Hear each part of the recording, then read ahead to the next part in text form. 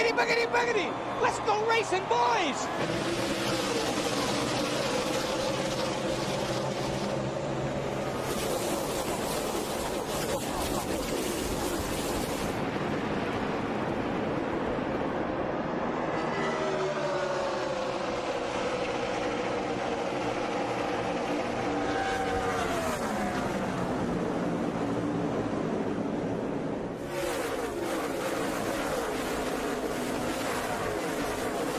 Trouble, turn 3. Dale Jarrett. The first lap of those first 10. Yeah, this is the track is just treacherous right now, Larry. It's slick. This is one of my big concerns. If I was a driver down there tonight, I'd be saying 10 laps. I think a very cold tire with a very slick racetrack. Darrell, you said in these first laps, turn 3 would be. Hold your line. That's what I was doing. Let's see what happens. The UPS Ford. Oh, that looks like may have gotten the same contact there from Robbie Gordon. Robbie Gordon. 7. You heard Dale say he dove, or his spotter say he dove under you. Dick Berggren. When the formal portion of today's drivers' meeting ended, Mark Martin stood and addressed his fellow drivers and reminded them that this tire doesn't really get going for 5 or 6 laps and to take it very, very easy for those first few laps. He also asked the crew chiefs to issue that same reminder.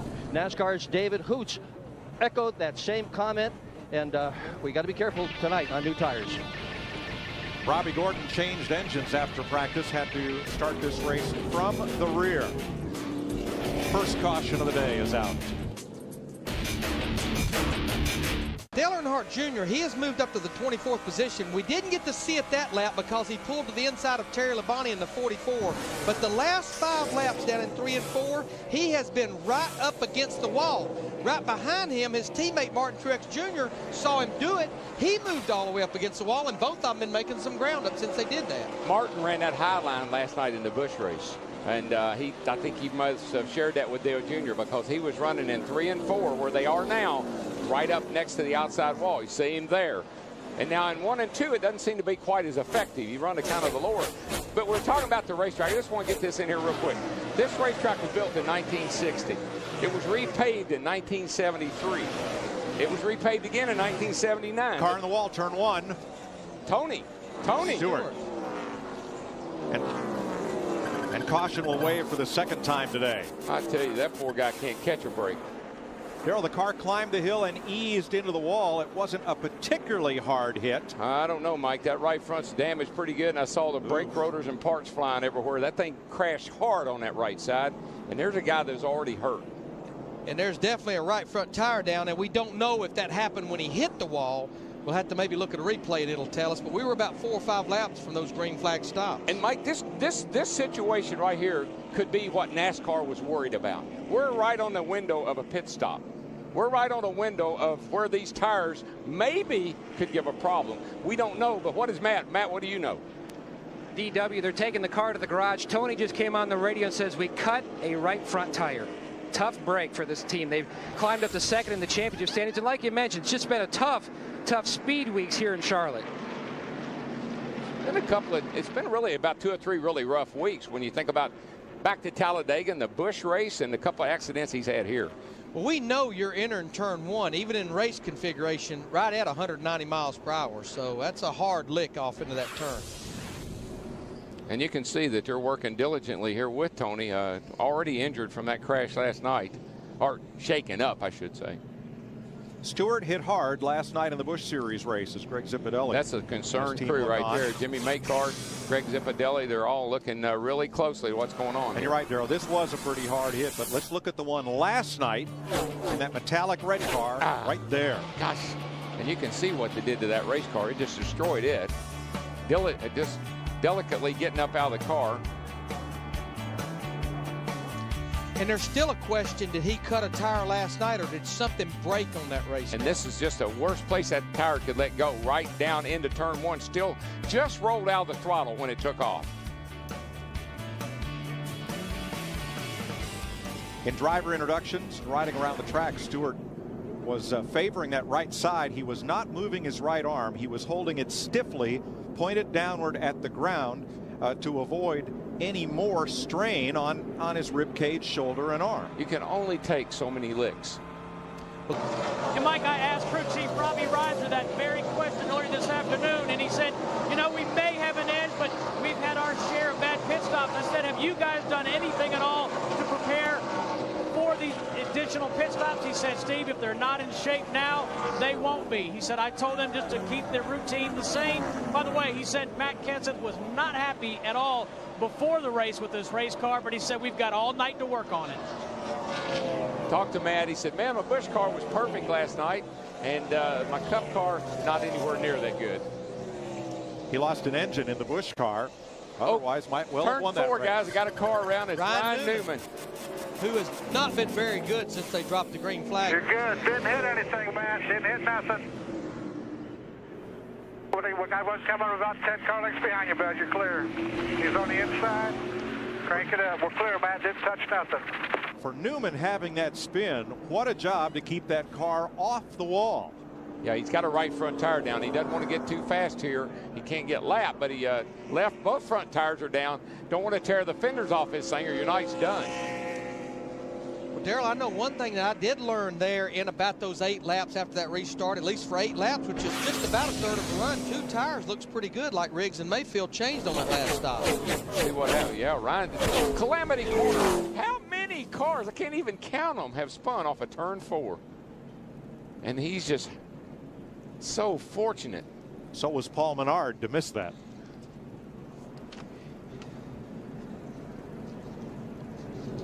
Cars in the grass. Michael Waltrip took the low road.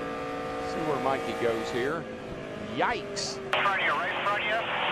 Stay low, stay low. Good job. We just went down pit road. I'll go this way. I don't know what that commitment cone weighs at the end of the pit road, but when you hit it 150 miles an hour, that could have been big. And it's been beat to death over these last 2 weeks. The Coca-Cola 600 on Fox is sponsored by Coca-Cola and My Coke Rewards, where you can collect points and earn NASCAR gear straight from pit road. Earlier today at Indianapolis, Roger Penske had 1 car crash and 1 go to victory lane. That scenario has begun to repeat itself here in Charlotte. Kurt Busch, coming off turn 2, has crashed and put us under caution for the 4th time. Watch the Miller Lite number 2. Just snaps around. That's just what this tire seems to do. Just like his teammate Ryan Newman on the last caution, just different end of the racetrack. Difference, Kurt Busch slaps the wall pretty hard in the 2. Seems like when you tighten the car up to where the driver has a pretty good feel in the wheel, they want to snap loose then. And the left front of that car is pretty well destroyed. Man, big pieces flying off of there. And Curtis taking it straight to the garage. And I'm going to tell you what, the clock is ticking for this 2 car. I know it's a long way to Richmond, but he doesn't have many more mulligans left if he wants to make the chase for the Nextel Cup this year. Comes in here 18th in points. Crash turn 4, Brian Vickers. He tickled the wall up there earlier in the race, and now he has knocked the right front off the car.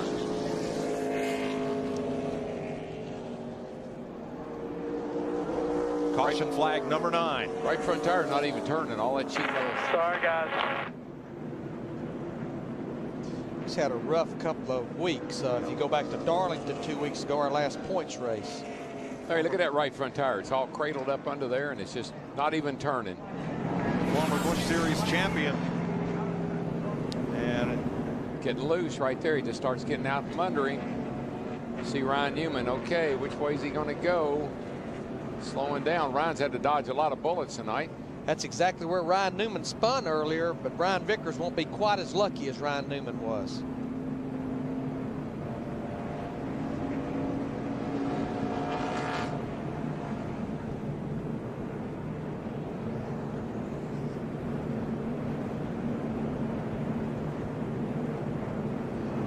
Look at the smoke. Carl Edwards in the 99.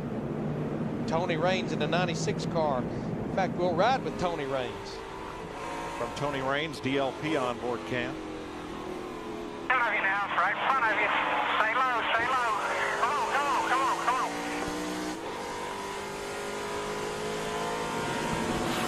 Well, she's been about 13 laps again.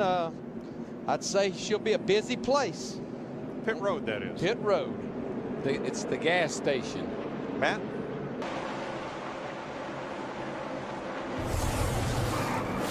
How about our singular virtual crew chief question? Will Jimmy Johnson win tonight? Oh, wreck, trouble. Wreck. Big Kyle wreck. Busch. A lot of cars. Casey Mears, the 42 car, he's going to spin. He hit the wall real hard, Larry. 42 did, 5 did. A lot of damage to that 42 car. A lot of damage to that 5 car. Kyle Busch spun and hit the wall a ton. That car He's okay. Definitely crashed. He's got the window net down. That's a signal to the track workers that he is all right. But his night's over. Rowdy Busch has done rowdied on down. Remember, Kyle came in here 7th in the Nextel Cup points. Watch Casey Kane. 42 just wiggles a little bit. Gets into the 5, turns him to the outside wall.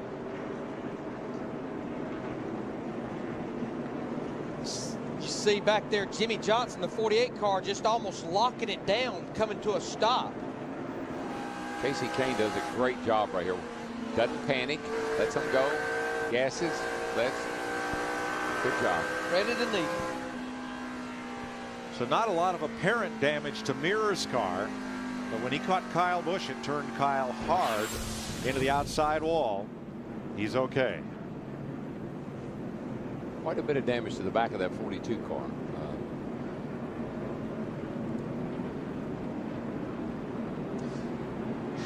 Yeah, I mean, I know he's upset, but the picture showed Casey Mears just got loose. Casey was not trying to hit him. No, not at all. And I think when Kyle goes back and watches the replay, he'll realize that, you know, nothing was done intentional by Casey Mears. But look at the rear spoiler on Mears number 42. It's standing straight up as a result of that crash damage. That can't be good. Casey and his crew chief, or excuse me, Kyle Busch and his crew chief have been invited to have a discussion in the Oval Office. That's the Nextel Cup officials trailer after the race. Yeah, Rick, Mr. Hendrick may have to join his young driver there. I don't blame him for being frustrated at being out of the race, but as we've discussed, I think his anger was perhaps misdirected. And now Carl Edwards gives up the lead to come to the pits. Now, I feel pretty safe. These guys making a stop right here, they can make it to the end. It's those guys that pitted on 358, 359, they could be in trouble. The 10 car's troubles continues. Took equipment away from his pit box. He'll have to come back in for at least a pass through. I would say his night as far as winning this race, Dick Berggren, is done. Yeah. Jeff Gordon's in the wall, turn 4. Caution is out too. That could be a break for the 10 car right there, because now his penalty possibly tail into the longest line. Jeff Gordon's car looks a lot like Brian Vickers did when it did the same thing in the same place. Something, you see the right front tire, something broke on that race car. He had a problem coming on pit road. He slowed for a few laps. There was a little problem when they went in there and put the new tires on. Now he's broken something underneath there. Jeff Gordon came in here 6th in the Nextel Cup standings. He won't leave here in that spot. See it smoking, and all of a sudden. Other guys, I don't know what happened there. And Darrell, remember, we just had reported he'd been complaining about his brakes for about the last 20 or 25 laps. Something definitely broke that time. Maybe even broke a brake rotor. Looks like the suspension part to me. I mean, the way the tires kicked out there. So like the A-frame collapsed or something. Now, let me tell you who else this could be a big break for, because I'm telling you, he was not going to be able to make it without stopping again. Dale Earnhardt Jr. in the 8 car, I feel like he's going to have to come to pit road. Pit road's closed right now, but he's going to have to come to pit road, but at least it will put him on the same cycle as everyone. That's right, because he and J.J. Yaley came in 2 or 3 laps earlier than any of the other leaders. At lap 355 with 45 laps to go.